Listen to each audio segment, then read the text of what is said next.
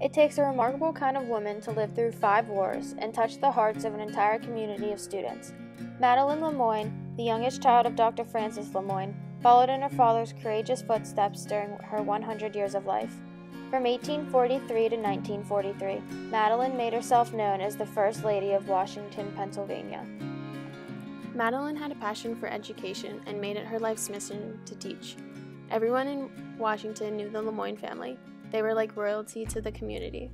Each of the 8 kids was known for their individual talents, Madeline's being her empathy towards students and her desire to help people. She had a connection with W&J College. If a student was invited to the LeMoynes for dinner, it was the greatest honor and privilege. Madeline and her family were extremely well liked in the community for their generosity. Madeline fell in love with a man named Robert Reed. As Reed was going off to fight in the Civil War, he tossed Madeline a love letter wrapped around a stone on East Maiden Street, the same street where she grew up. This was the last time Robert and Madeline ever saw each other. The love of her life was killed during the Battle of Gettysburg, leaving a strong woman now shattered. But 46 years later, Madeline married Robert's older brother, George. They were married for 18 years until he passed away. Madeline spent some time teaching in New York, but came back to take care of her ill father. One time he had hid a group of slaves under Madeline's bed.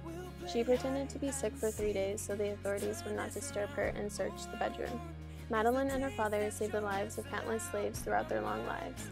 The entire LeMoyne family changed the town of Washington, Pennsylvania forever. Madeline was the maternal, influential person that the students of Washington and Jefferson needed. For a woman who had seen so much hurt, she still continued to heal everyone around her. Give me love, mama, mama. Give me love like never